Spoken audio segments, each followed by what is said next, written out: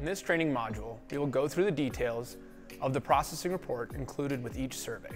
This report is created for each dataset uploaded to the platform. The processing report provides an analysis of photos and how well they align. Additionally, the processing report details a quantification of how well the model fits with the uploaded ground control points. The processing report is divided into 5 sections: the dataset details, an overview map, and a graph of image quality, a table of expected ground control accuracy, and a ground control summary table. We will discuss all these sections in greater detail. Welcome to Propeller U.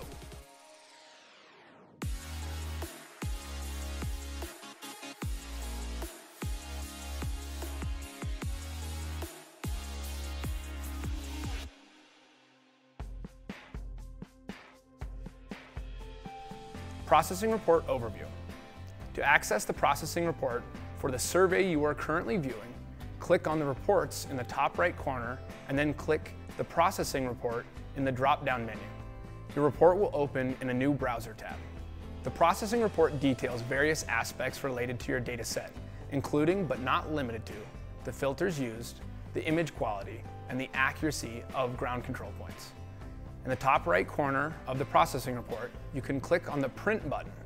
This will allow you to print a hard copy of your report or save the report in a digital form. The processing report will always be available online with your survey. The first section of the processing report provides details of the dataset, such as dataset name, horizontal and vertical coordinate reference systems, geotag accuracy, and the number of source photos. If the arrow points were used for ground control, you can click on the name of the arrow point survey to open up the details page in a new tab.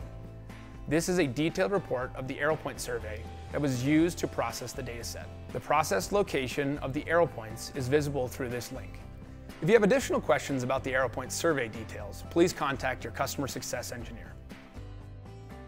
The second section of the processing report includes an overview map showing a base map, the ortho photo of the processed dataset, and the location of your ground control points. A legend of the overview map is located below the map. To zoom in and out of the overview map, you will first need to click on the map. You can toggle the dataset features on and off. Turn on the filter difference to display the extent and magnitude of the filter used in the processing. When you're looking at the filter difference, a legend will appear in the bottom right hand of the map. When the photo layer is selected, good images will be displayed as a green dot, poor images will be displayed as an orange dot, and unaligned images will be displayed as an X. In a moment, we'll explain what good, poor, and unaligned images mean.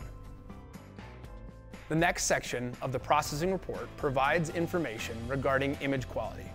This is primarily communicated through an image quality plot, where the quality of the image is given a value between 0 and 1. The image quality value is determined by multiple factors, but can be simplified to represent how sharp the image is and how well the image can be used for photogrammetry.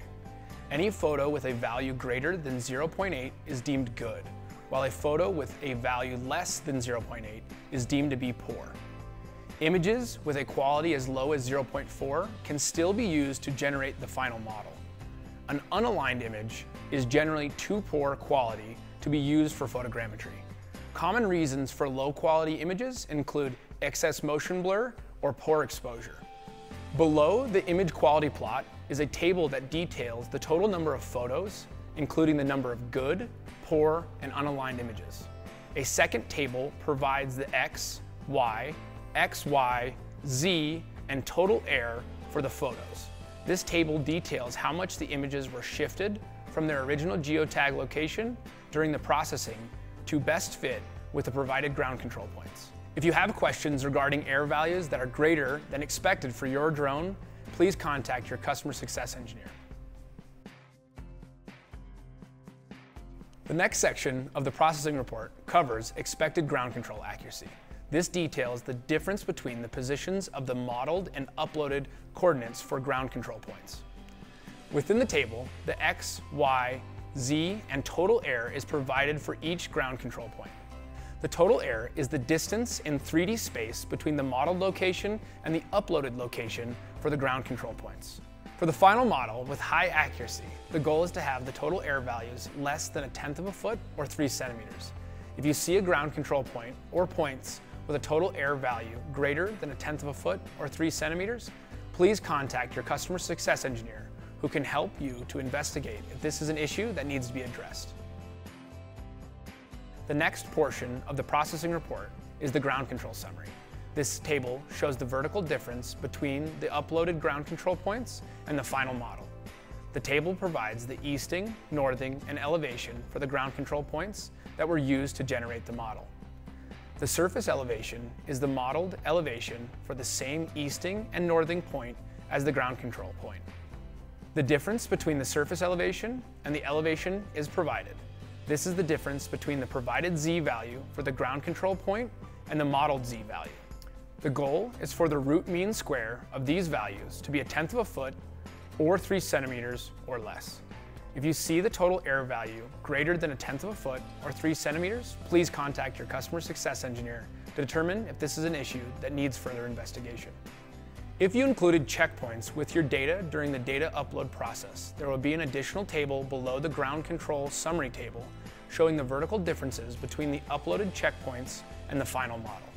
In this module, we learned about processing reports and how to interpret the information in each section. Thanks for watching. If you have any further questions regarding your processing report, please contact your customer success engineer or check out our knowledge base, help.propelleraero.com.